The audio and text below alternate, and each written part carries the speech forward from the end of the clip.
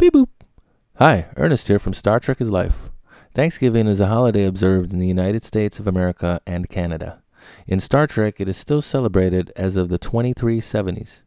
Here are 3 times that Star Trek celebrated Thanksgiving on various space vessels. Number 1, Star Trek Enterprise, Observer of Facts.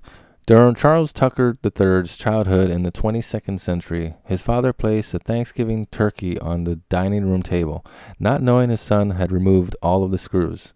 The table collapsed and Trip was subsequently grounded for a month. Number 2, Star Trek The Next Generation, Charlie X.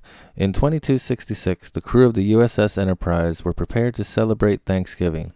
Captain Kirk was irritated because there was not any turkey on board the ship.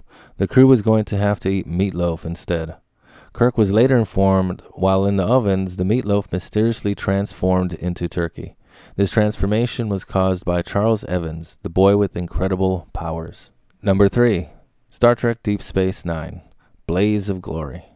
In 2372, Benjamin Sisko invited the entire senior staff of Deep Space Nine to Thanksgiving dinner.